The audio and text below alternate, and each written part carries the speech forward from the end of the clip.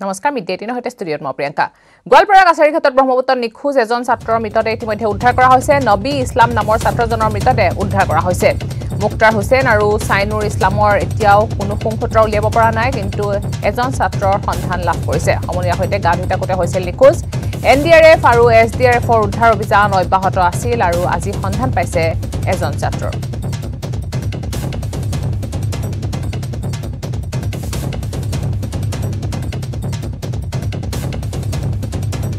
গোৱালপাৰা কাছাৰী ঘাটত ব্ৰহ্মপুত্ৰ নিখোজ হৈছে তিনিজন ছাত্ৰ আৰু এজন ছাত্ৰ তাৰে ভিতৰত এজন ছাত্ৰৰ মৃতদেহ ইতিমধ্যে উদ্ধাৰ কৰা হৈছে নবী ইছলাম নামৰ ছাত্ৰজনৰ মৃতদেহ উদ্ধাৰ কৰিছে আৰু উদ্ধাৰ অভিযান অব্যাহত আছে যদিও মুক্তাৰ হুছেইন আৰু সাইনুৰ ইছলামৰ এতিয়াও কোনো সংসূত্ৰ লাভ কৰিবলৈ সক্ষম হোৱা নাই তিনিজনৰ ভিতৰত এজন ছাত্ৰৰ মৃতদেহ ইতিমধ্যে লাভ কৰিছে নবী ইছলাম নামৰ যিজন ছাত্ৰ আছিল তেওঁৰ মৃতদেহ পাবলৈ সক্ষম হৈছে উদ্ধাৰ বাহিনীয়ে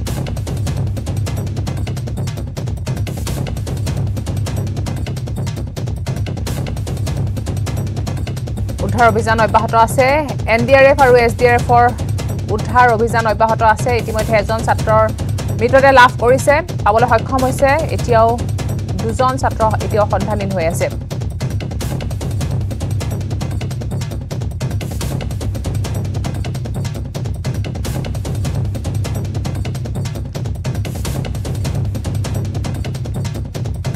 সমনীয়া হৈতে গা ধুবলৈ গৈছিলে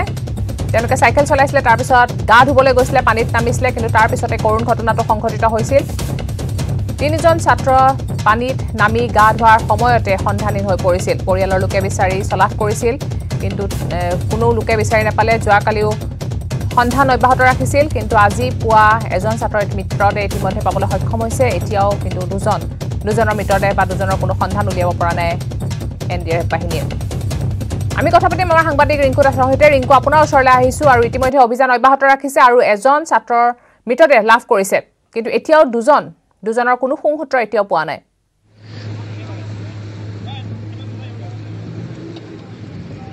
ৰিংকু আপোনাৰ ওচৰলৈ আহিছো হয় ক'ব লাগিব যোৱাকালি দুপৰীয়া প্ৰায় 12 মান বজাত গোৱালপাৰা চহৰৰ কাছাৰী ঘাটৰ ব্ৰহ্মপুত্ৰ নদীত তিনিজন ছাত্ৰই গা ধুবলৈ আহিছিল আৰু গা ধুব অহাৰ পাছত তেওঁলোকে নিৰুদ্দেশ হোৱাৰ পাছত দেখা গৈছে এছডিআৰএফ বাহিনী বা এনডিআৰএফ বা কালিৰে পৰা যি উদ্ধাৰ অভিযান অব্যাহত ৰাখিছিল যদিও উদ্ধাৰ কৰিব পৰা নাই কিন্তু কিছু সময় আগতে দেখা গৈছে এজন যুৱকক ইতিমধ্যে উদ্ধাৰ কৰিবলৈ সক্ষম হয় আৰু তেখেতৰ নাম হ'ল নবী ইছলাম বুলি জানিব পৰা গৈছে মোৰ লগত যি এছডিআৰএফ বাহিনীৰ লোক আছে তেখেতৰ পৰা কথা পাতিব বিচাৰে দেখা গৈছে যোৱাকালি তিনিজন ছাত্ৰ ইতিমধ্যে সন্ধানহীন হৈ আছিল এজনক পাল আমাৰ এছডিআৰএফ আৰু এনডিআৰএফ দুটা বাহিনী মিলি পেলাই আমাৰ উদ্ধাৰ কাৰ্য চলাই থকা হৈছিল এনে অৱস্থাত এজন এজন ল'ৰা উদ্ধাৰ কৰিবলৈ সক্ষম হ'লোঁ আৰু দুজন ল'ৰাৰ অনুসন্ধানত উদ্ধাৰ কাৰ্যৰ কাৰণে আমাৰ বৰ্তমানেও অভিযান চলি আছে আপোনালোকে যিটো দেখাই দিলে গম পাব আমাৰ উদ্ধাৰ অভিযান বৰ্তমান আৰু চলি আছে আৰু যিজন ল'ৰা উদ্ধাৰ কৰা হ'ল তেওঁৰ নামটো নবী হুছেইন আৰু বাপেকৰ নাম হ'ল মুক্তাৰ আলী বয়সটো হ'ল তেওঁ 13 বছৰ আগত এতিয়া দুজন সন্ধানহীন হৈ আছে দুজন বৰ্তমান আকৌ সন্ধানহীন হৈ আছে আমাৰ উদ্ধাৰ অভিযান বৰ্তমান চলি আছে এই দুজনক আজি পোৱা যাব বুলি আশা কৰিব পাৰিম আমি আশা কৰিছোঁ পাব এটা আশা আছে কি হয় দেখা যাওক চেষ্টা চলাই থকা হৈছে এছডিআৰএফ এনডিআৰএফ যৌথভাৱে আমি দুটা বাহিনী অভিযান চলাই আছোঁ ধন্যবাদ হয় আমি দেখুৱাই আছোঁ গোৱালপাৰা চহৰত এছডিআৰএফ বাহিনী বা এনডিআৰএফ বাহিনী কালিৰে পৰা কালি দুপৰীয়াৰ পৰাই পোৱা নাছিল কিন্তু কিছু সময় আগতে যি নবী হুছেইন যি ছাত্ৰজনৰ মৃতদেহ উদ্ধাৰ কৰিবলৈ সক্ষম হয় আৰু দুজনজন মৃতদেহ এতিয়া গোৱালপাৰা আজি মেডিকেলত লৈ যোৱা হৈছে তেখেতৰ যি মৰণোত্তৰ পৰীক্ষা কৰা হ'ব তাৰ পাছতে পৰিয়ালৰ লগত চমজাই দিয়া হ'ব আৰু ৰিংকু দাস ধন্যবাদ জনাইছো ইতিমধ্যে নবী ইছলাম নামৰ ছাত্ৰজনৰ মৃতদেহ উদ্ধাৰ কৰিবলৈ সক্ষম হৈছে মুক্তাৰ হুছেইন আৰু সাইনুৰ ইছলামৰ মৃতদেহ এই পৰ্যন্ত লাভ কৰা নাই বা তেওঁলোকৰ কোনো সংসূত্ৰ এতিয়া পাবলৈ সক্ষম হোৱা নাই সমনীয়া হৈতে গা ধুই থাকোতে হৈছিল নিখোজ এনডিআৰএফ আৰু এছডিআৰএফৰ উদ্ধাৰ অভিযান অব্যাহত আছে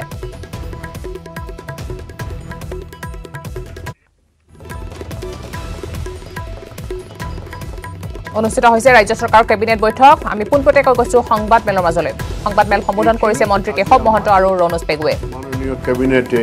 অনুমোদন দিছে মিউজিয়ামত আমাৰ 94 থাকিব আৰু কোৰ্ট কেস লাগি থকাৰ কাৰণে 50টা আমাৰ আমি আকৌ আমাৰ যেনেকুৱা সিস্টেমত ৰাখা হয় এনেকুৱা ৰাখিম আৰু আমি ডিস্ট্ৰয় কৰিম 2470 ধন্যবাদ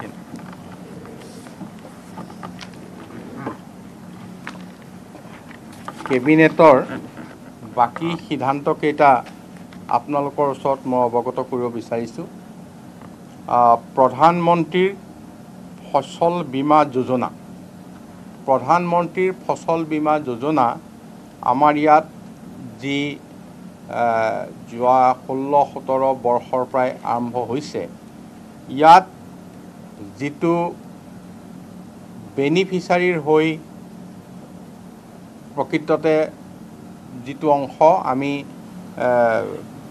বীমা কৰাৰ কাৰণে দিব লাগে মই অকমান ভাঙি কৈ দিছোঁ যে আজি বীমা কৰাৰ বাবে যিটো প্ৰিমিয়াম 5% ধৰিলোঁ 5%ৰ দায়িত্বটো এনেকুৱা চেণ্ট্ৰেল গভৰ্ণমেণ্টে 1.5%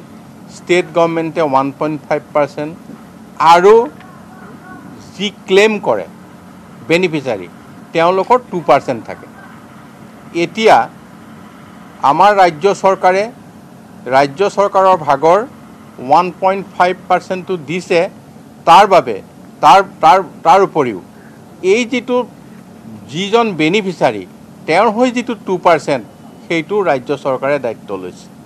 আৰু ৰাজ্য চৰকাৰে কৃষকসকলৰ এই দায়িত্বটো লৈ ৰাজ্য চৰকাৰে সম্পূৰ্ণ 3.5% এতিয়া আমি বীমাৰ যিটো প্ৰিমিয়াম এটো দিব লগা হৈছে আৰু তাৰ কাৰণে আজি 379 কোটি টকা কেবিনেটে মুকলি কৰি দিছে কৃষকসকলৰ এই প্ৰধানমন্ত্ৰীৰ কৃষক যিটো ফসল বীমা যোজনা প্ৰধানমন্ত্ৰীৰ ফসল বীমা যোজনাৰ কাৰণে এইখিনি মুকলি কৰি দিয়া হৈছে ঠিক তেনেকে আমি নাবাৰ্ড 27ৰ পৰা 98 কোটি টকা জলসম্পদ বিভাগৰ কাৰণে আজি মুকলি কৰি দিয়া হৈছে জলসম্পদ বিভাগৰ কাম কাজৰ কাৰণে আজি 98 কোটি টকা আমি নাবাৰ্ড 27ৰ পৰা আমি মুকলি কৰি দিছোঁ ইয়াৰ উপৰিও আপোনালোকে জানে যে গুৱাহাটী মিউনিচিপালিটি কৰ্পোৰেশ্যনৰ আণ্ডাৰত যিবিলাক ঠেলা ৰিক্সা তাৰ পিছতে মানে ইলেক্ট্ৰনিক ৰিক্সা যিখিনি আছে এইখিনিৰ ক্ষেত্ৰত লাইসেন্স ল'ব লাগে আৰু লাইসেন্সৰ ফিজ দিব লাগে আজি লাইসেন্সৰ ফিজটো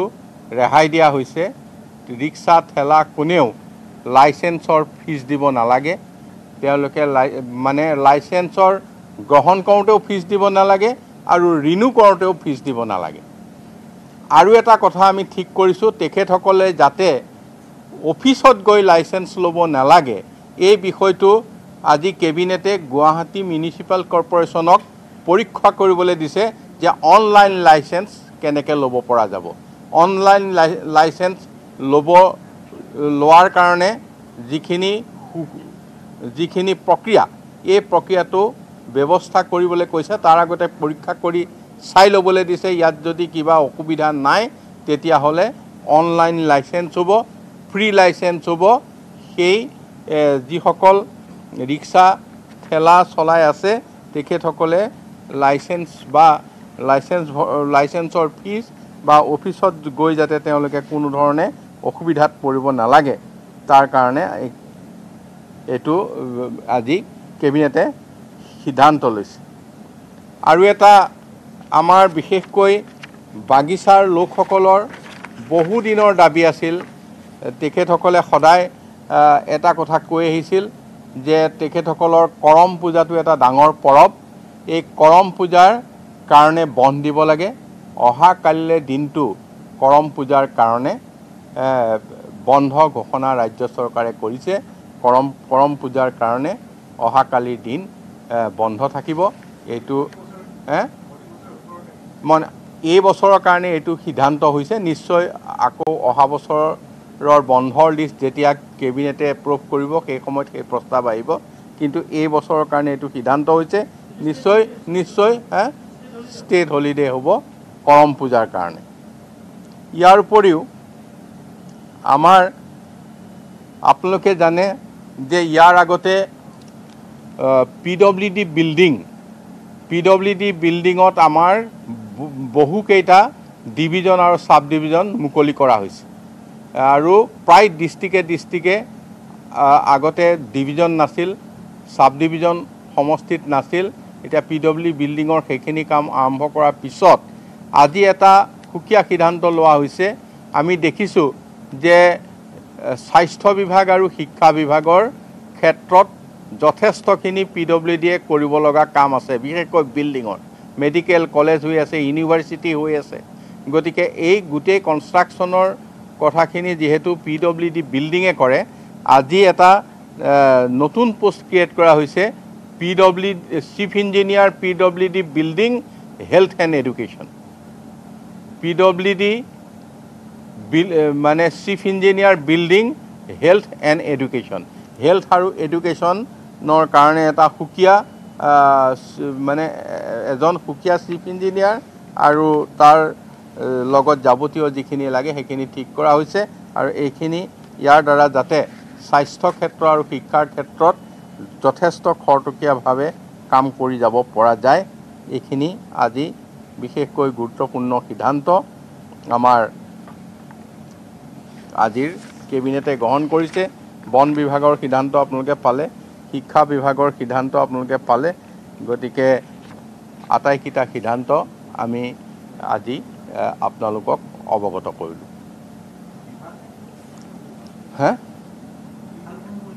কি মানে বিল মানে PWD যিটো বিল্ডিং আগৰ বিল্ডিঙৰ এজন চিফ ইঞ্জিনিয়াৰ আছিল তেওঁ সকলো কাম কৰিছিল এতিয়া নতুনকৈ আৰু এটা মুখ্য অভিযন্তাৰ পদ সৃষ্টি কৰা হৈছে যিটো মানে যাক আমি দায়িত্ব স্পেচিয়েলি ডেডিকেটেড কৰিব বিচাৰিছোঁ ন্যস্ত কৰিব বিচাৰিছোঁ হেল্থ আৰু এডুকেশ্যনৰ কাম কৰিবৰ কাৰণে এজন PWD বিল্ডিঙৰ চিফ ইঞ্জিনিয়াৰ আৰু এটা কথা মই কৈ থবলৈ বিচাৰিছোঁ প্ৰমোশ্যনৰ ক্ষেত্ৰত আমি এগ্ৰিকালচাৰ ডিপাৰ্টমেণ্টৰ বিশেষকৈ ডেপুটি ডাইৰেক্টৰ আৰু জইণ্ট ডাইৰেক্টৰ ৰেংকত এটা নিৰ্দিষ্ট সময় পাৰ হ'লেহে প্ৰমোশ্যন দিব পাৰে যাৰ কাৰণে আমাৰ ওপৰৰ বিষয়াসকল প্ৰমোশ্যন হ'ব নোৱাৰাৰ কাৰণে নাইকিয়া হৈ গৈছে মানে ওপৰত খালী হৈ গৈছে সেইকাৰণে আমি কোনোবা এজন যদি ডেপুটি ডাইৰেক্টৰ হয় কোনোবা এজন যদি জইণ্ট ডাইৰেক্টৰ হয় নেক্সট প্ৰমোশ্যনৰ কাৰণে এবছৰ সেইটো পোষ্টত থাকিলেই তেখেতে প্ৰমোশ্যন পাবলৈ ইলিজিবল হ'ব মিনিমাম টাইমটো নিৰ্ধাৰণ কৰা হৈছে আগতে মিনিমাম টাইমটো এই ধৰণৰ নাছিল কৃষি বিভাগত ডেপুটি ডাইৰেক্টৰ আৰু জইণ্ট ডাইৰেক্টৰ পোষ্টৰ পৰা নেক্সট ওপৰৰ পোষ্টলৈ প্ৰমোশ্যন হ'বৰ হ'লে তেওঁলোকে মিনিমাম এবছৰ সেই পোষ্টত চাকৰি কৰিলেই তেওঁলোকে প্ৰমোশ্যনৰ কাৰণে যোগ্যতা অৰ্জন কৰিব এইখিনিয়ে আজি সিদ্ধান্ত আপোনালোকক আমি অৱগত কৰিলোঁ ধন্যবাদ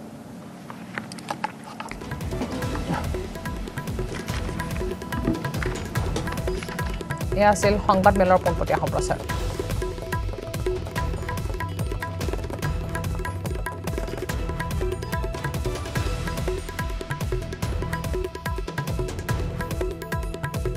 নগাঁও নলতলী সংযোগী ৰাজ্যিক ঘাইপথত টায়াৰ জ্বলাই প্ৰতিবাদ দুৰ্ঘটনা প্ৰৱণ পথটো প্ৰতিৰোধৰ দাবী কৰে প্ৰতিবাদকাৰীসকলে আমবাগানৰ দক্ষিণ ভুমুৰাগুৰিত ভয়াৱহ দুৰ্ঘটনা সংঘটিত হৈছে দুকবেকী বাইকে মহতিয়াইছে চাইকেল আৰোহীক দুৰ্ঘটনা তিনিজনকৈ লোক গুৰুতৰভাৱে আহত হৈছে আহতসকলক সংকটজনক অৱস্থাত চিকিৎসালয়ত প্ৰেৰণ কৰা হৈছে এটা দুৰ্ঘটনা কেন্দ্ৰ কৰি উত্তাল প্ৰতিবাদ নগাঁও নলতলী সংযোগী ৰাজ্যিক ঘাইপথত টায়াৰ জ্বলাই এনেদৰে প্ৰতিবাদ সাব্যস্ত কৰিছে প্ৰতিবাদকাৰীসকলে দুৰ্ঘটনা উদ্ভাৱন পথটোক গতিৰোধক প্ৰদানৰ দাবী কৰে প্ৰতিবাদকাৰীসকলে আৰু আমবাগানৰ দক্ষিণ ভুমুৰাগুৰিত ভয়াৱহ দুৰ্ঘটনা সংঘটিত হয় দুটপেকী বাইকে মহতিয়াইছে চাইকেল আৰোহীক দুৰ্ঘটনাত 3জনকৈ লোক গুৰুতৰভাৱে আহত হয় আৰু তাৰ পিছতে এনেদৰে প্ৰতিবাদ সাব্যস্ত কৰে প্ৰতিবাদকাৰীসকলে আহতসকলক সংকটজনক অৱস্থাত চিকিৎসালয়ত প্ৰেৰণ কৰা হয় দুটা ল'ৰা আহি আছিল চাইকেল লৈ পেলাই মানুহ এজনে কিবা সৰিয়হ লৈ পেলাই বজাৰত গৈ আছিল মানে বজাৰ দিন আজি কিন্তু এণ্টিমেটামেটি খুব তীব্ৰ বেগত আহি আছিল বাইকটো আহি পেলাই খুন্দিয়াই দিলে মানুহজনক এতিয়া ৰাইজে ধৰি মেলি পুলিচক খবৰ দিয়া হ'ল ৰাইজে ধৰি মেলি ইহঁতৰ অটো এটা উঠাই পেলাই আমি কাৱৈমাৰী এফআৰইউত পঠালোঁ এতিয়া শুনামতে মানে মানুহজনৰ অৱস্থা ভাল নহয় মানে নাই বুলি শুনিছোঁ আৰু এতিয়া নাজানো তেওঁৰ নামটো ক'ব নোৱাৰিলোঁ মানুহজনক চিনিবও পৰা নাই আমি ৰাইজে আৰু ইয়াত কথা হ'ল কি দৈনন্দিন প্ৰত্যেক দিন দুই এটা এক্সিডেণ্ট হৈয়ে আছে আমি প্ৰশাসনক বাৰে বাৰে জনাই আছোঁ এই স্পীড ব্ৰেকাৰ এটা লাগে লাইলিৰ পৰা ৰাস্তাটো ইয়াত উঠিছে এইফালৰ পৰা ৰাস্তাত যিবিলাক আৰোহী আছে দ্ৰুত বেগত আহে কিন্তু আমি প্ৰশাসনক বাৰম্বাৰ জনোৱা সত্ত্বেও ইয়াত কোনো ব্যৱস্থা লোৱা নাই ব্ৰহ্মপুত্ৰ পচন্দ ঢৌৰ বাবে বাতিল কৰা হ'ল 11-10 মিনিটৰ মধ্যখণ্ডৰ ঘাটৰ ফেৰী ৰাজদুৱাৰ পাৰঘাট আৰু মাজগাঁও পাৰঘাটতো অনুৰূপ ঘটনা সংঘটিত হৈছে জাহাজৰ যাত্ৰীৰ মাজত ভয় শংকা বৰষুণত তিতি যাত্ৰা কৰিছে চৰম অসুবিধা কৰিব পাৰে তাৰ বাবে বাতিল কৰা হৈছে প্ৰতিকূল বতৰতো যাত্ৰীয়ে নিপিন্ধে লাইফ জেকেট ব্ৰহ্মপুত্ৰ পচন্দ ঢৌৰ বাবে বাতিল কৰা হৈছে 11:10 মিনিটৰ যিখন ফেৰী আছিল মধ্যম খণ্ডৰ ঘাটৰ ফেৰী বাতিল কৰা হৈছে ৰাজদুৱাৰ পাৰঘাট আৰু মাজগাঁও পাৰঘাটতো অনুৰূপ ঘটনা সংঘটিত হৈছে জাহাজৰ যাত্ৰীৰ মাজত ভয় শংকা বৰষুণত তিতি এনেদৰে চৰম অসুবিধাত পৰিছে প্ৰতিকূল বতৰতো যাত্ৰীয়ে নিপিন্ধে লাইফ জেকেট তাৰ বাবে বাতিল কৰা হৈছে যাত্ৰা বতৰ বেয়া গতিকে জাহাজ দেৰি হ'ব নিশ্চয় এতিয়া আজি ভয়াৱহ পৰিস্থিতি হৈছে আমি দেখিছোঁ আজি যিটো বতাহ ধুমুহাত পৰা পৰিৱেশ হৈছে সেইটো ভয়াৱহ পৰিৱেশ হৈছে থাউৰাত ৰাইজৰ দলৰ প্ৰাৰ্থীৰ নাম ঘোষণা কৰা হৈছে থাউৰা সমষ্টিৰ ৰাইজৰ দলৰ প্ৰাৰ্থীৰ নাম ধৈৰ্য কোঁৱৰ থাউৰাৰ উপ নিৰ্বাচনত ৰাইজৰ দলৰ প্ৰাৰ্থী হ'ব ধৈৰ্য কোঁৱৰ ৰাইজৰ দলৰ সভাপতি অখিল গগৈ ঘোষণা কৰিছে ধৈৰ্য কোঁৱৰৰ নাম আজি এক সংবাদ মেলত সমষ্টিটোৰ প্ৰাৰ্থীৰ নাম ঘোষণা কৰে অখিল গগৈ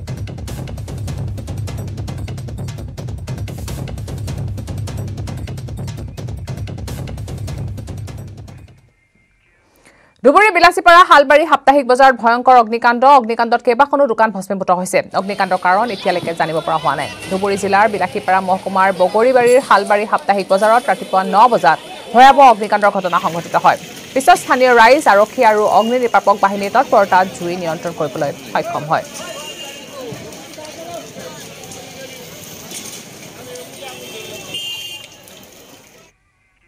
কামপুৰ ৰাজচক্ৰ বিষয়াৰ কাৰ্যালয়ত দালালৰ দপদপনিৰ অভিযোগ উত্থাপন হৈছে কামপুৰ ৰাজচক্ৰ অন্তৰ্গত মিনহাছউদ্দিন আহমেদ নামৰ ব্যক্তিগৰাকীৰ অভিযোগৰ মতে তেওঁৰ পিতৃৰ 10 বিঘা মাটি মৃত্যুৰ পিছত জালিয়াতিৰে তেওঁৰ দুই সহোদৰ ভাই ফকৰুদ্দিন আহমেদ আৰু নেকিবউদ্দিন আহমেদৰ নামত হস্তান্তৰ কৰা হয় এজন দালাল আৰু মণ্ডলৰ ছত্ৰছায়াত এই মাটি হস্তান্তৰ কৰাৰ গুৰুতৰ অভিযোগ উত্থাপিত হৈছে অভিযোগকাৰীৰ অভিযোগ অনুসৰি দেউতাকৰ নামৰ মাটি বিক্ৰী নকৰাকৈ কেনেকৈ অন্য এজনৰ নামলৈ হস্তান্তৰ হ'ল ইয়াক লৈ এতিয়া চিন্তনীয় হৈ পৰিছে লগতে এই বিষয়ত মিনহাছউদ্দিনৰ পৰিয়ালে কামপুৰ ৰাজচক্ৰৰ চক্ৰ বিষয়াৰ কাৰ্যালয়ত অভিযোগ দাখিল কৰাৰ পিছতো সুফল লাভ নকৰাত নগাঁও জিলাৰ আৰক্ষী অধীক্ষকৰ ওচৰত গোচৰ দিয়ে আনহাতে কামপুৰ ৰাজচক্ৰৰ জৈনক হাজৰিকা উপাধিৰ এগৰাকী মণ্ডল আৰু এখন বিদ্যালয়ত কৰ্মৰত চতুৰ্থ শ্ৰেণীৰ কৰ্মচাৰী আলালউদ্দিন নামৰ দালালক অধিক টকাৰ বিনিময়ত মাটিৰ মালিকীস্বত্ব হস্তান্তৰ কৰাৰ গুৰুতৰ অভিযোগো দাখিল কৰিছে দেউতাৰ নামত 13.5 বিঘা মাটি আছিলে আমাৰ বাকী মাটিখিনি মানে সবক যি দিছিলে বগাই তেওঁৰ নামত এই মাটিখিনি ৰাখিছিলে এই মাটিখিনি পিছত সিহঁত দুইটা মিলি তাহাঁতৰ নামত উঠাই ফকৰুদ্দিন আৰু নেকিবউদ্দিন আমাৰ মাজুৰা ককাই দুইটা আৰু ডাঙৰ ককাইটো আৰু মই সৰু ভাইটি সিহঁতৰ মানে মই এই দুজনে পোৱা নাই মাটিটো মায়ে পোৱা নাই কিন্তু এতিয়া সিহঁত দুজনে মাটিখিনি তাহাঁতৰ নামত উঠাই লৈছে তা আমি কামপুৰ সাৰ্কুলত আহি আবেদন কৰাৰ পিছত মাটিটো আকৌ দেউতাৰ নামত গৈছে কিন্তু এতিয়া মাটিটো আমি আহিছিলোঁ সাৰ্কুলত মাজত কেইদিনমান আগত বাইদেউ কৈছে মাটিটো নাই সিহঁতৰ ডকুমেণ্টছ ঠিক আছে তাহাঁতৰ নামত উঠাই দিব লাগিব আৰু ইয়াৰ লগে লগে সময় হৈছে মিড ডে 18 পৰা বিদায় লোৱাৰ নমস্কাৰ निर्माण का पावर स्वैग